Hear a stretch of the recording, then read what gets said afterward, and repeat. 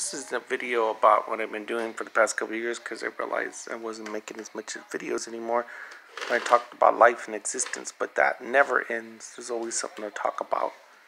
But I have become an archivist where I would save the VHS recordings to DVD, and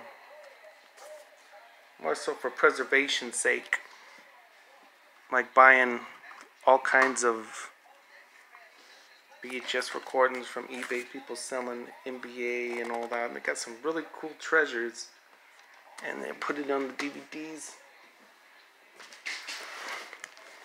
Being an archivist is really rewarding, having tons of discs of all the recordings.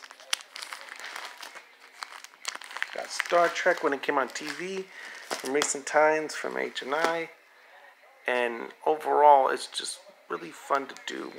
Recording feels like I'm saving history. At first I didn't want to record because, like other people's recordings, because I wanted my own only, but then I realized when I downloaded things that there was a way to save it and still bring back the times, because in the past I wasn't able to record so good. But it is such a great task, but it can be hard at times, but it's great. It's worth it. Using all these discs. Existent David, the Archivist.